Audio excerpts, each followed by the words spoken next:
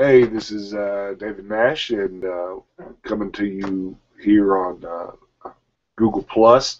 First time that we've actually done a Hangout, and I'm a little bit sick. I've got some sinus stuff going on, a little bit of throwing up, a little bit of stuffed up nose. So if I have to run off, that's what that is. But anyway, we're doing this to talk about the Doomsday Prepper episode, and hopefully we'll have some people joining. I think David Mays from the same episode as I am is going to come in and come back a little later, maybe. At least we've talked about it. Basically, I'm just a couple minutes early, but I wanted to make sure everything was working. So let's just, I guess, talk a little bit about Doomsday Prepper episode, how I came about to do it, and how everything works. So some of you, I guess, know that I do YouTube videos, and I have a blog, the tngun.com website. Been prepping for a long time, and always am doing projects, always looking for new projects to do. But so what had happened was I was working on building a bug out location, right? I wanted to build a classroom, what would eventually be a classroom, but would start out as a storage building for all my equipment, because where we're building our gun range, our homestead where we're going to move to when I retire, is about an hour and a half away from where I live. And driving a cube, it's kind of hard to pack all the tools to work, all the materials to work, and camping equipment to go out to the woods. So rather than traveling stuff back and forth, I wanted to build some sort of storage building. However, if you've got raw land out in the middle of nowhere and you start putting equipment out there, valuable equipment out there, it can disappear. As Subtac found out, he did the Doomsday Prepper episode where he built the treehouse with the Mylar covering, and then 2-3 weeks after his show aired, somebody came down and stole several $1,000s worth of his stuff, and we can't afford that. I don't think he could afford that, and even if you can, I mean that's horrible. So we were trying to figure out what sort of building would give us the most secure storage for the least amount of money.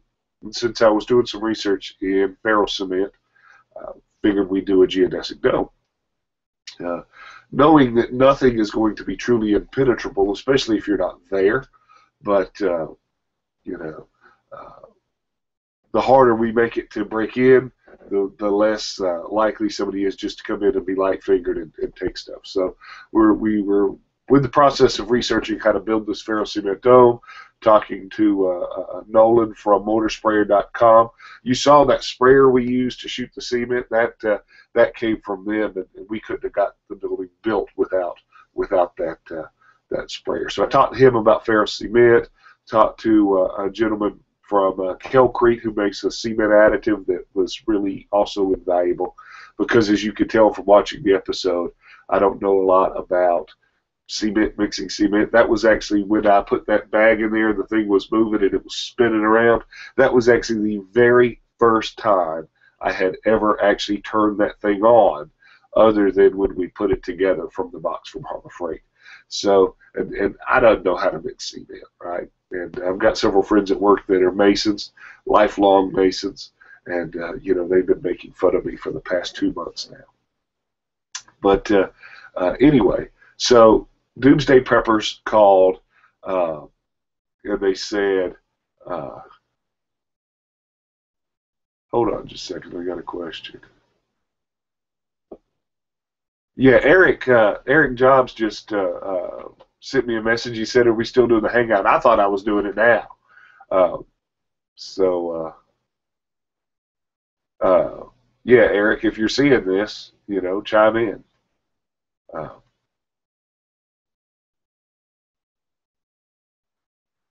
so, but anyway, so they called and they said, we're one episode short. season starts in a couple weeks. Would you mind coming aboard? And frankly, I don't watch Doomsday Preppers very much. And if you Google my name of Doomsday Preppers, what you'll see is a bunch of articles and rebuttals from a post from emergencymanagement.com where they said that Doomsday Preppers are socially selfish, and I don't like that whole idea that people come out and they say, you know, preppers are selfish and Doomsday Preppers, you know, crazy or whatever, because if you look at the show, a lot of these guys, you know, what they actually do for a living or what they actually do or how they actually are is sometimes taken a little bit out of context.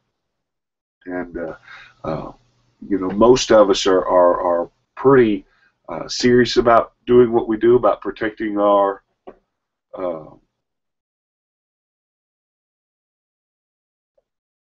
yeah, I believe it is. I think it is. I just got a question. Yeah, it says Google Hangouts on my thing. It shows that you're on here.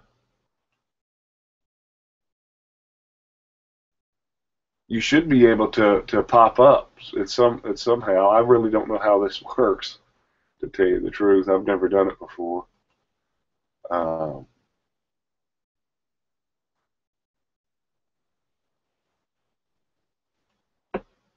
I don't know.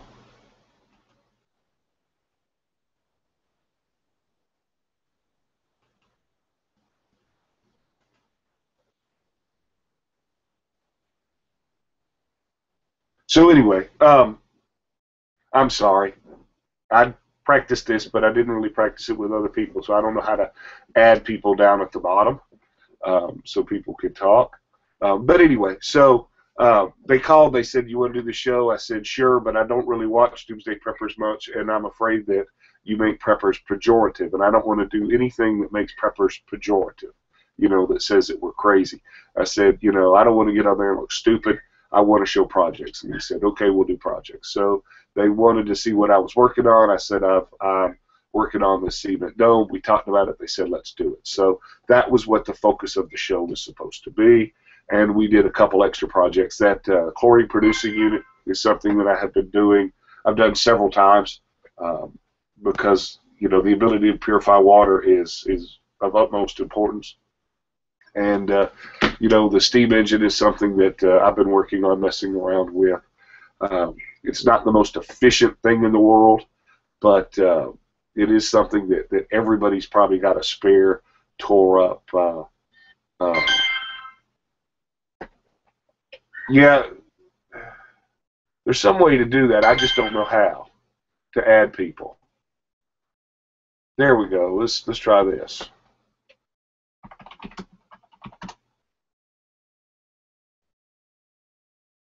Let's try.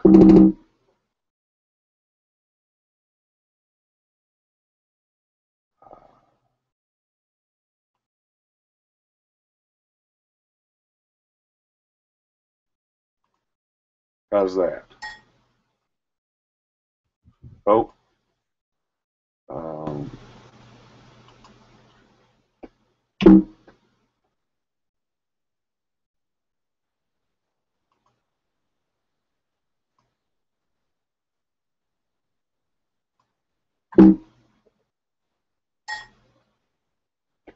try that. I think that might have done it.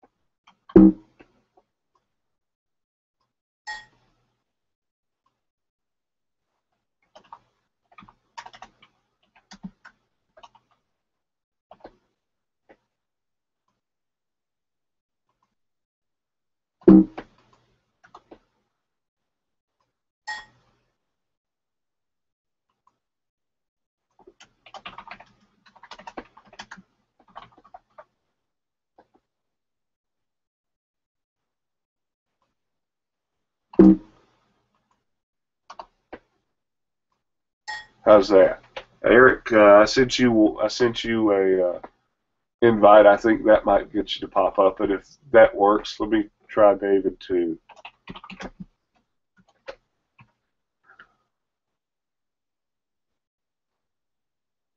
David, I think you've got to get in the.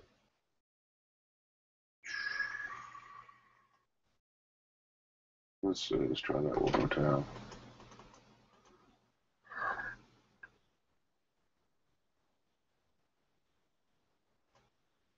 Enhanced.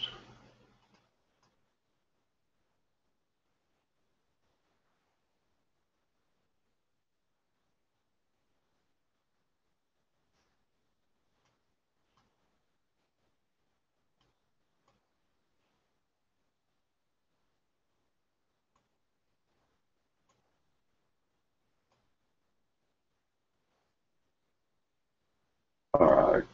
See if that'll work.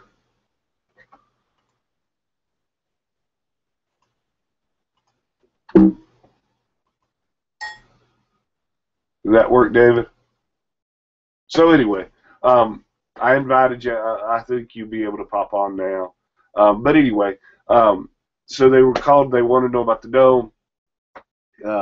Wasn't really planning on building it within the next 6 months. I was going to do it the next summer. But star up a video party.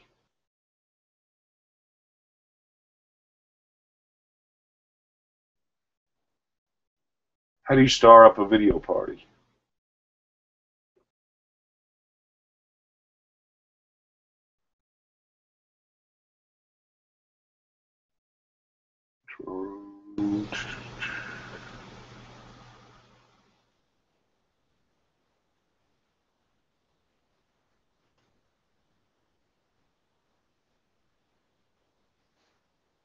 All right.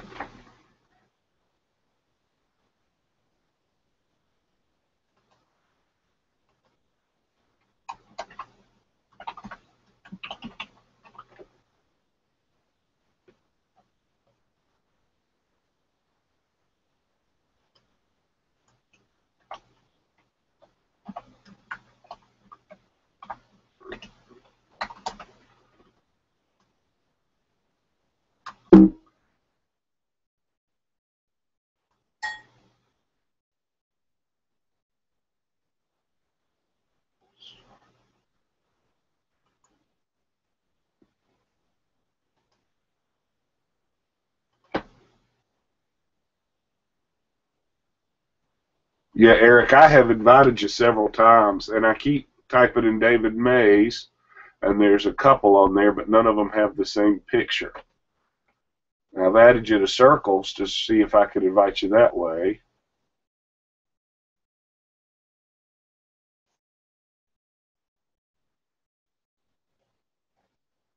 Okay, so I wasn't really ready to build the dome. They called.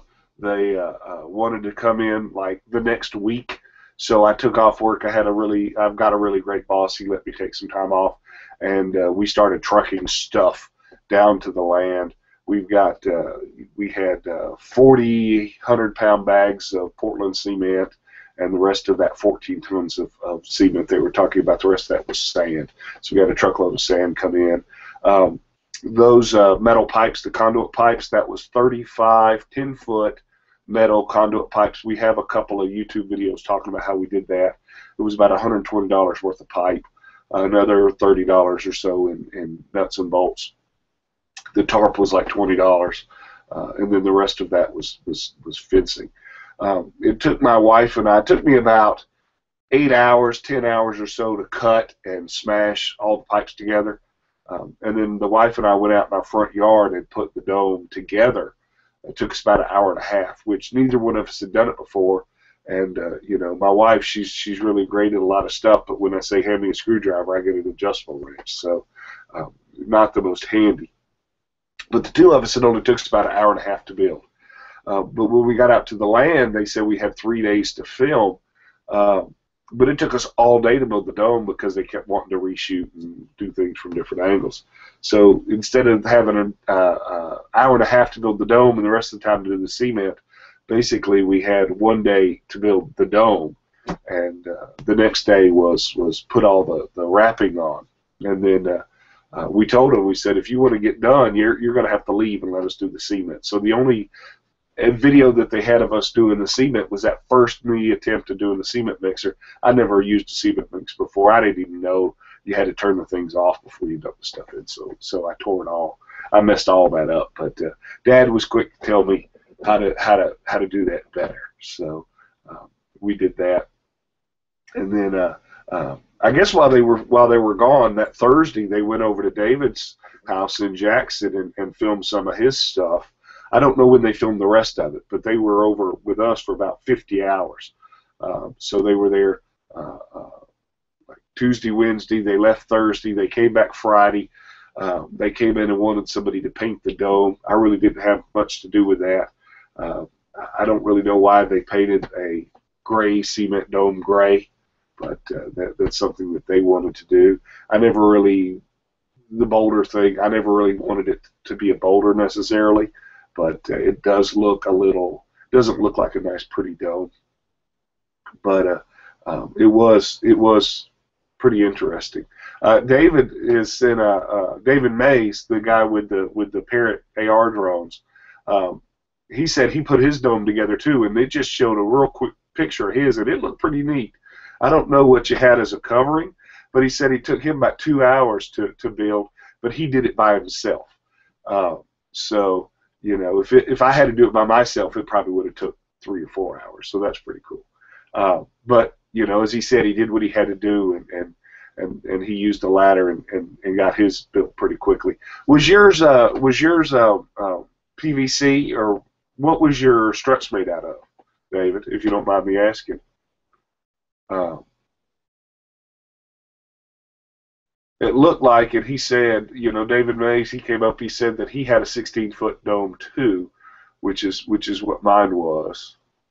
But all I saw was that one little picture of it.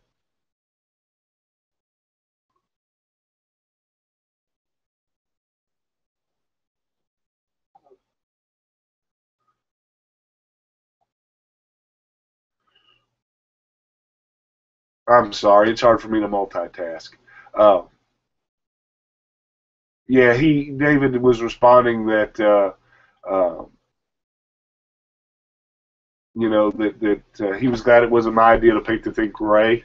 The guy called me and he came out and looked, and I showed him some rocks. So there's a lot of iron there at my bug out location, and you know, I said if you're gonna paint it brown and red and stuff. But he wanted to do it gray.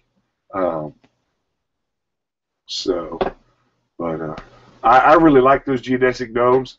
We're later going to build 3 in a long, you know, connected in a long form, and use one as a chicken coop rabbit hutch. One is a greenhouse, and then one is aquaponics.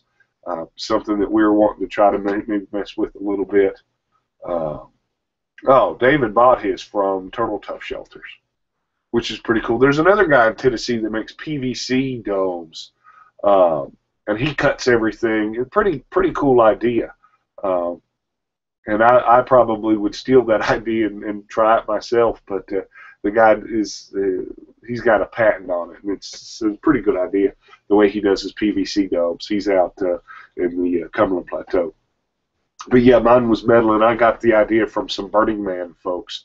A lot of online sites about geodesic domes or people who take them out to Burning Man.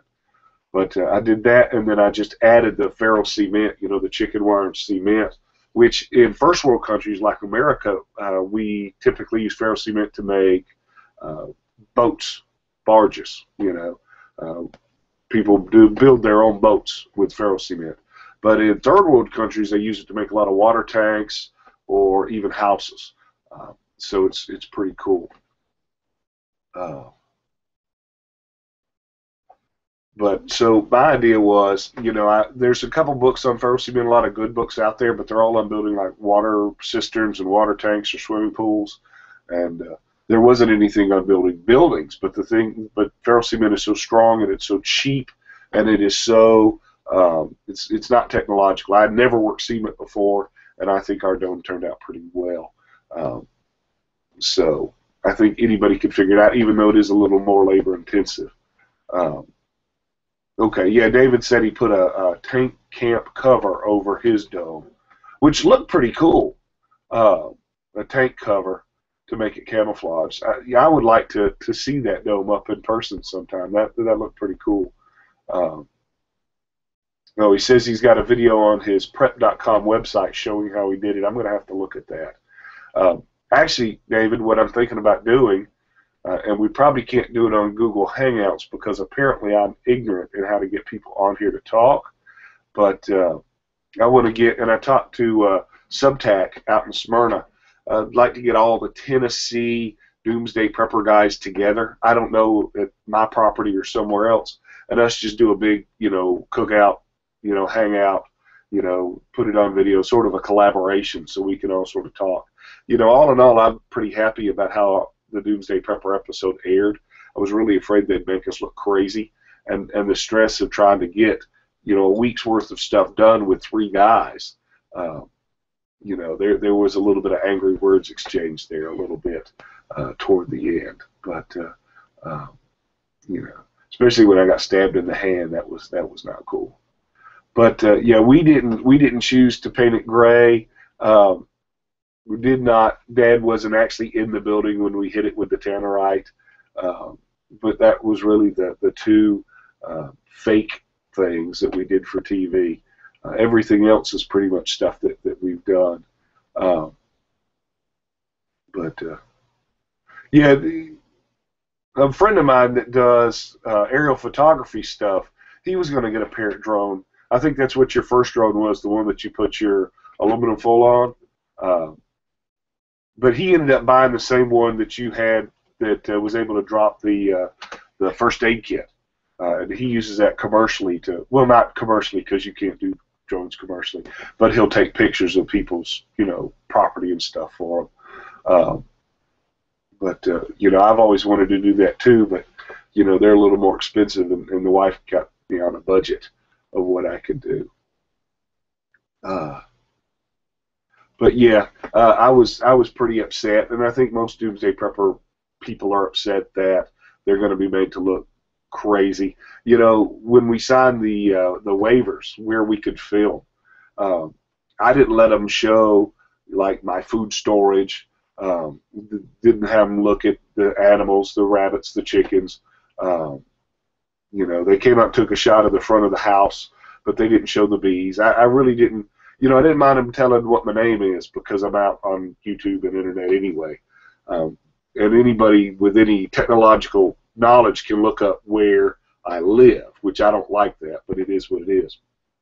But my bug out location, it's not even the same town, it's not even the same county. It's where the dome is built is actually about an hour and a half away from where we live. And eventually that'll be known too, but it'll be known after we live down there because we're building a gun range at the time. As a matter of fact, we're working right now to get the process of being simunitions certified so we can do simunitions courses down there. But yeah, I'd like to see your Parrot drone.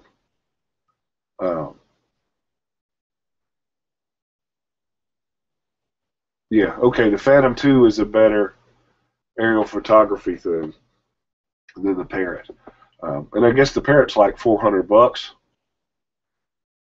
I don't know what the Phantom 2 that you got is, but like I said, my friend's got one too, and he really likes it.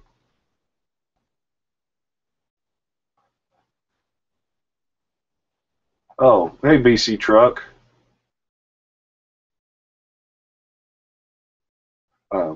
That's another guy that I follow on YouTube a lot, BC Truck. He's got a lot of cool projects also. I figure it wouldn't be long before they ask him to be on the show too. Apparently a lot of folks don't want to be on the show, real preppers don't want to be on the show because as I was looking on the Facebook, there were a lot of not so nice comments, and that kind of rolls off my back. I'm sort of used to it. I know that I'm overweight, and I know that the things in my head don't always come out in my mouth properly, but it's kind of got the wife tore up, people saying ugly stuff. But A lot of folks don't want to be on the show because they think it's pejorative, but I guess if you're sort of careful, and there were a lot of times they asked me questions, and I just said, hey, I'm not going to answer that, or hey, I'm not going to, they kept saying, how many rounds do you have? How many bullets do you have? How many guns do you have? And I'm like, I've got more than two, I've got one for each hand, say I've got probably more than I need, but I am a firearm instructor, and so, I do use them, in business. So, I never would give them a straight answer, and so I think they didn't show that. But, we didn't want to show them, that's the big thing. A lot of people, operational security, they don't want people to know where they're at. And I think operational security is a great thing. And to tell you the truth, had I done it a little different, I probably would not, have been on the show. But I figure since I started the website to teach people about firearms, to do my firearm business, and then the prepping stuff was something that I did personally, and then I added to the website to just sort of to share with other folks. People already knew what my name was. People already know where I'm at. So, it's already out there. I can't take it back. So I feel like my best thing is, keep driving, teach as many people, and then maybe there'll be less folks wanting to come take my stuff. But I didn't show them where my land was. But the problem is, as I sort of said on the show, and that didn't fully air, but my wife's a special ed teacher. I work for state government. And we both chose jobs that fulfill us, lets us feel like we're helping the community, people, whole, but it doesn't really pay us very much. So a lot of the guys on Doomsday Preppers, they have jobs that fulfill them more financially, and they're able to afford things that we can't afford, and that's great. You do have to have resources, but we have to be a little smarter and prioritize a little more than some other folks, which that's kind of been a problem. I think with Doomsday Preppers is that it shows, people that spend, some of these guys go down and they order 2 pallets worth of food at a time, freeze-dried stuff, and I can't really afford to do that. So we have to, figure out how to do stuff ourselves, and that means some of our stuff is a little jury-rigged. As you looked on the episode and you saw us doing the steam engine, a lot of comments about my dirty stove. Wife's really talked about that. Our stove isn't dirty. I caught it on fire. All those black marks are melted knobs. We've been redoing the kitchen, but we have to redo the kitchen as I give a gun class, and then I'll do cabinets or do a gun class and then get a new refrigerator. But I about burned the whole house down last year.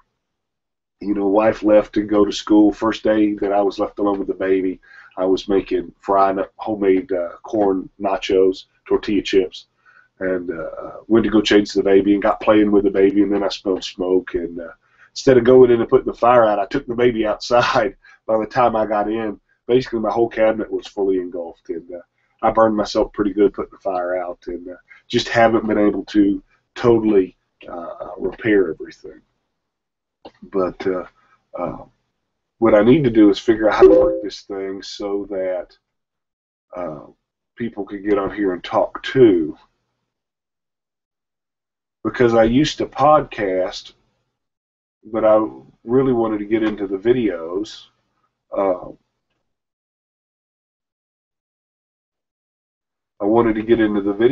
But I thought it would just automatically pop up here at the bottom, but it is not.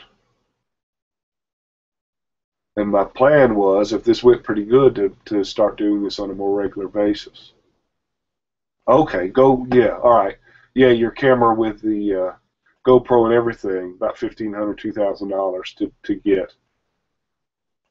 That makes sense, because I got a GoPro there. The good ones are about $400 themselves. So, paired is useless. It's a But anyway, yeah, Dad and I fought a little bit. I got stabbed in the hand. We weren't really ready for the episode.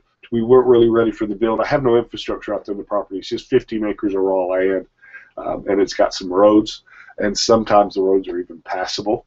So, you know, we broke my truck in the process of getting everything down. So a lot of the things that we hauled out there tools-wise was in the back of my cube, which isn't always the best. But, you know, there is a little bit, you know, a lot of the stuff that they said was sort of taken out of context, or we said something over here and they added it over there, and it didn't really take away, I guess, from the totality of what we were talking about. But, you know, I guess it did make it a little more enjoyable to watch.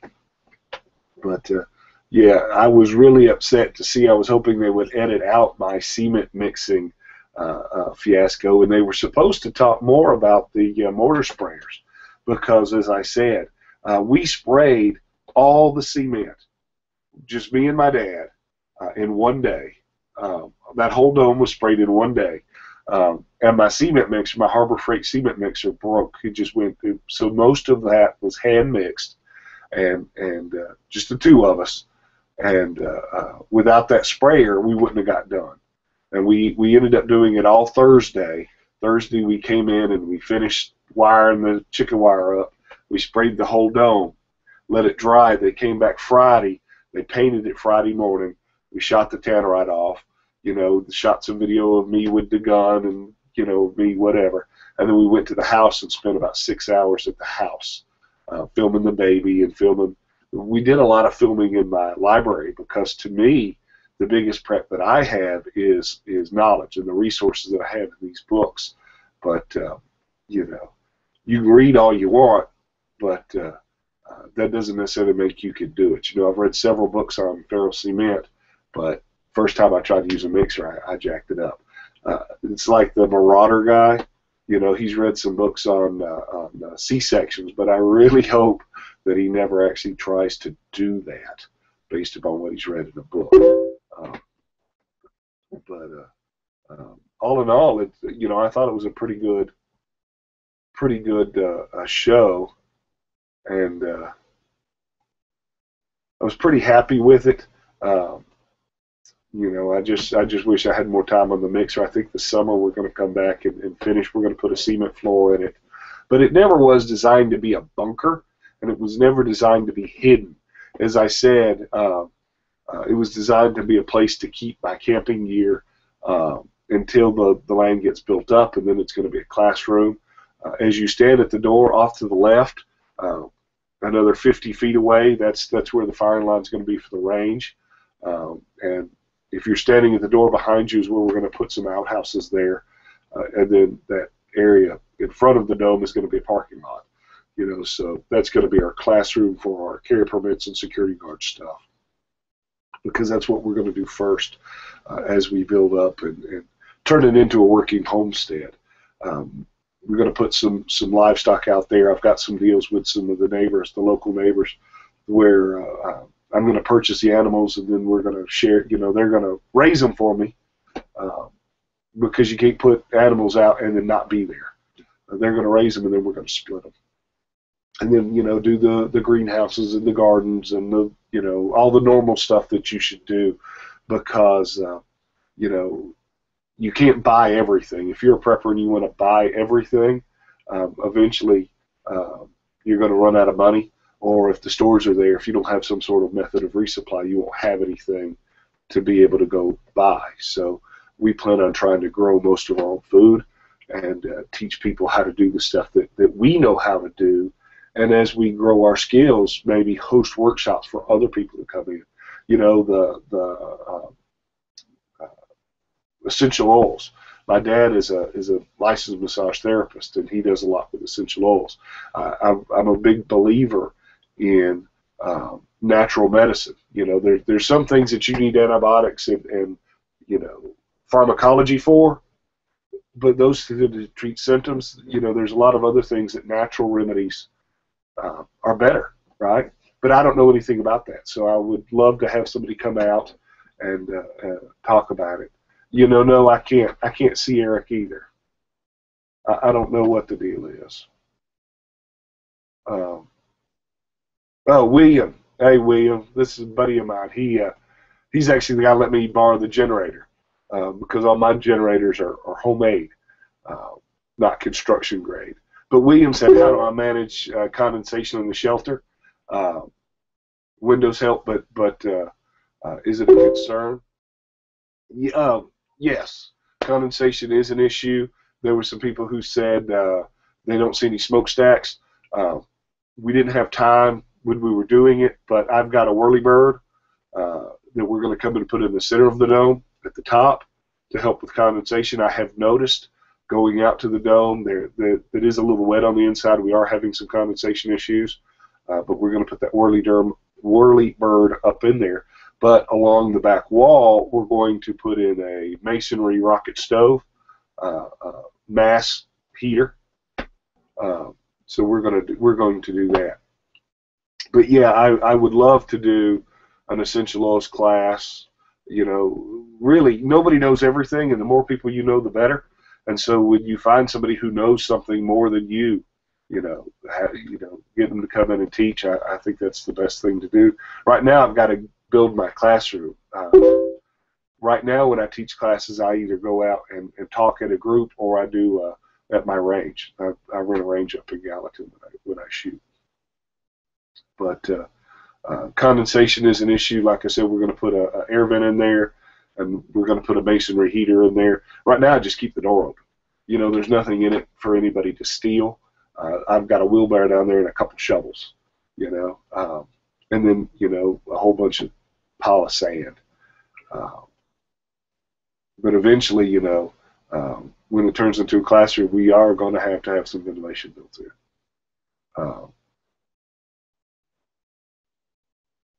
Be all savvy. I've actually been to that website when I was first looking you up. But yeah, beoilsavvy.com does essential oil stuff. I was actually. Have you ever seen? There was a guy. He's got a oil distiller. I've got a couple of distillers for water.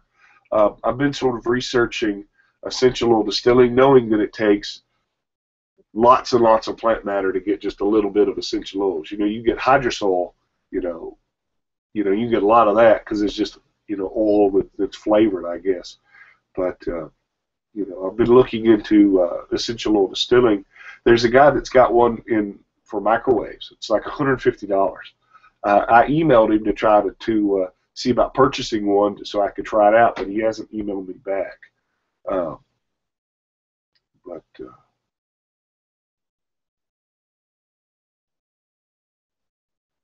Yeah, I'm going to have to figure out how to get David on here live because he's got a heck of a lot of good comments. And I can't really keep up with them. They're coming in quicker than I could see them. But like I said, nobody knows everything, and there's a whole bunch of people here in Tennessee, a whole bunch of good. There's Middle Tennessee preppers. There's a whole bunch of really good guys out there that give classes or that know what they're talking about. And I just think that we probably need to get together more often and collaborate and communicate. I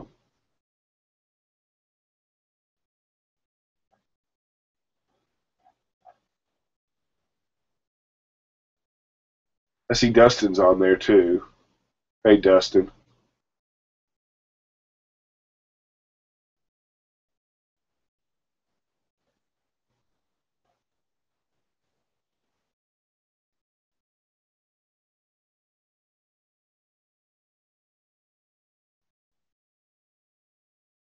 Yeah, I feel real bad. I feel like I'm just sort of mumbling over here. I really wanted to get a bunch of people on, and I invited a bunch of people, and it looks like they're all viewing.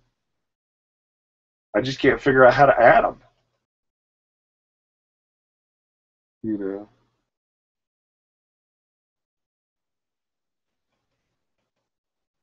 I'm over here pressing all the buttons.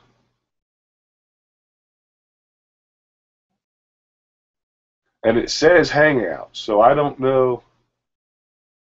I don't know why it's not letting me add people. I really don't. But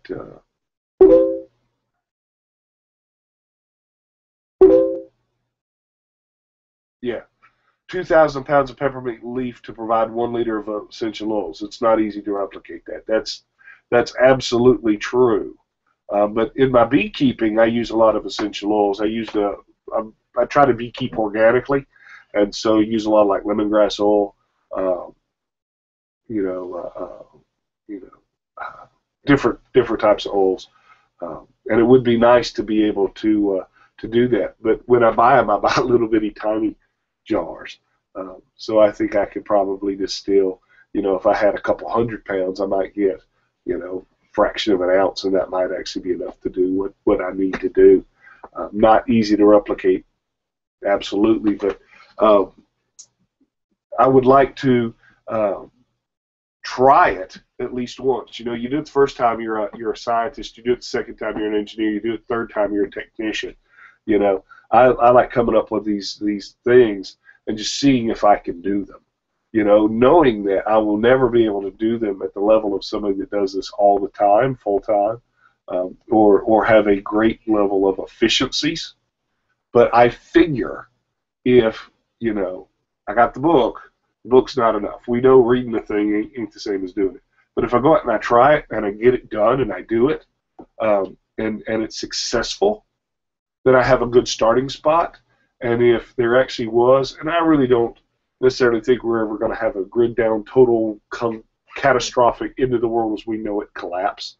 I do think it's possible, but if we did have an actual, say, New Madrid caused cascading failures, caused the nuclear power plant to shut down, and that caused us to run out of money and have an economic collapse or whatever.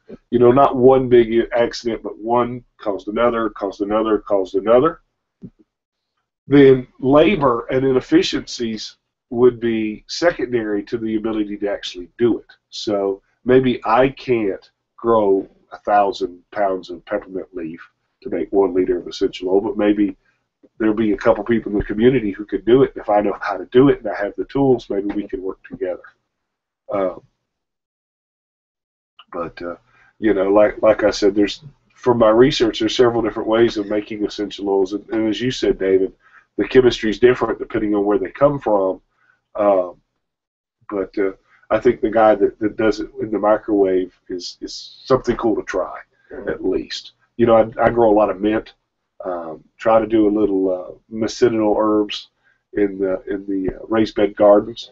It would be cool to be able to get some peppermint oil out of the leaves that I grow, because I take that peppermint oil, mix it with my beeswax, and then make like lip balm. So it'd be really cool to not only create the wax from the bees that I raise, but actually create the peppermint and the flavorings. Then I could be able to make peppermint, lip balm without having to spend any money. Everything is stuff that I've grown, and I think that would be cool to try. Yeah, I don't know, but anyway, I've been sitting here talking for 40 minutes and can't really get anybody else on here, which was not my intent. So apparently my research into how to work a Google Hangouts was not adequate for the task. I thought if I just invited people, they would be able to pop up, because it says add people to this video call, and it's not letting me do so. So I think what I'm going to do is sign off in a couple minutes, and then we might have to do this again. I definitely, David, we're going to have to schedule a time where, I just go down to Jackson and we just meet up. You talk about essential oils on my YouTube channel, and maybe, we can work out some sort of collaboration. But as I've said, I've been trying to talk to all the other Tennessee Doomsday Prepper guys. I'd really like us to all do something together. maybe go out to a range or something. I don't know. So if you know anybody else, that was on the show that's from Tennessee, you know, be happy to have you help sort that out, and make that happen. But anyway, let me just see right quick if there's any other questions that I missed. No. Yeah. Do I provide advanced pistol classes? I do. Very little as far as pistols that I don't teach. I do. I just turned in my carry permit instructor because I'm building the range, and I didn't like competing in Nashville because I'm also an instructor trainer. So every time I do an instructor class, I'm making a whole bunch more guys in Nashville to teach carry permits. And frankly, I just got tired of competing. I do better doing instructor classes. But when I build the range, I'm going to do carry permits again. But I do armed security. I do instructor stuff. As I said, I'm actually just waiting my class date to do simunitions. I'm going to start doing simunition scenario classes. So we could do a lot of advanced pistol, and that would be really awesome to do a pistol shooting emergency first aid class. Big pet peeve of mine is, you go a lot of places to learn how to shoot. Not a lot of people teach you either when to shoot, which is where the simunitions comes in, to teach that scenario-based, reality-based training, and then what to do after a shooting. Basically you got to go up to LFI, to get a class on what to do after a shooting, and it would be really cool because as I tell my students, once you make sure you're okay and you've dealt with the life safety issues, if you can start performing first aid on the victims of a shooting, and maybe, and this isn't the place to talk about this, taking a little bit out of context, but even maybe the bad guy that attacked you, if you could do it safely, if you could do a little first aid on him, it goes a long way to show that you're a reasonable human that cares about human life, and that you did what you did to protect yourself and others. But yeah, that would be fun. That would be awesome to do that. But I think you're absolutely right, David. It does take real preppers that aren't crazy to help show how positive prepping can be. As I look at the Doomsday Prepper Facebook page and look at the comments, looks like the vast majority of people that watch the show want to see preppers in a positive light. They want to watch the show and learn something. So it really kills me that when you do something, they cut it down into little bitty bits and don't show you how to do anything. It's like Doomsday Castle. I wanted to see them build the castle. Watched all season long for them to put the roof on like the last episode, right? I do share the same concerns as you do. I know my wife was very concerned, just like you said yours was, about not wanting to be on the show, not wanting to be crazy. The 2 or 3 trolls that got on there and said, you're fat, you need to do cardio, and they're absolutely right. But nobody's perfect and nobody can do everything, and that's something that I know is a weakness. That's got her torque. She doesn't see the 50 other people that made positive comments. But yeah, I think as a whole the show was great. I think that it did not show either me or David Mays in a negative light. I was kind of afraid of that. But I think that there's a lot to be said for the show. I think that they're starting maybe to get a little bit, and they're getting to show more and more positive project sides. Even though then they screw it up every once in a while and have a marauder on there, they show somebody waterboarding somebody on there. So I don't know. It just seems like somewhere somebody ought to do a show that actually, like the Woodwright Shop, where they come in and they actually build something and show you how and show you why and show all the positive aspects of prepping. So anyway, with that being said, I want to figure out how to do this where people can get online and talk too. I know it can be done. I've participated in them, but I've never actually ran one. So I'm going to figure that out, and I'm going to redo this again later and get get guys on here that are experts and stuff. You know, get Dave to come in and talk about, you know, essential oils or whatever. So anyway, I appreciate it, guys. And until next time, you can always check us out on youtube.tandgun or tandgun.com. Thanks.